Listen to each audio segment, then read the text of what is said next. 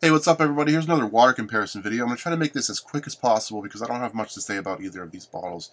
But these are both big 1-gallon containers of water. These are both from the store Walmart. First up is pure water. This is from Gerber.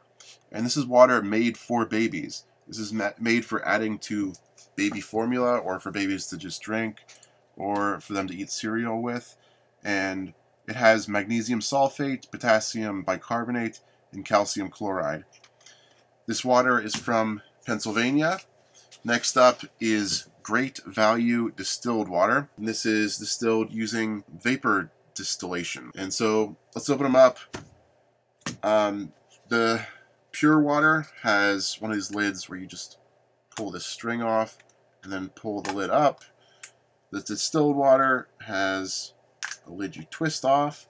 I personally prefer the twist off lids, but whatever, doesn't make that much of a difference.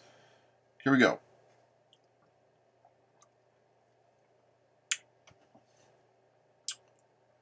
Yeah, tastes so similar to tap water.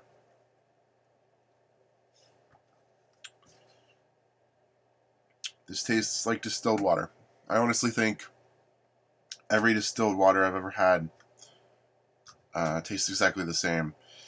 It kind of like removes the salts that are in your mouth, like from your tongue, and I don't really like that. I'm not a fan of distilled waters. So I'm not going to drink these whole things because that would be insane. And so I'm going to say that Gerber is the better tasting water out of the two.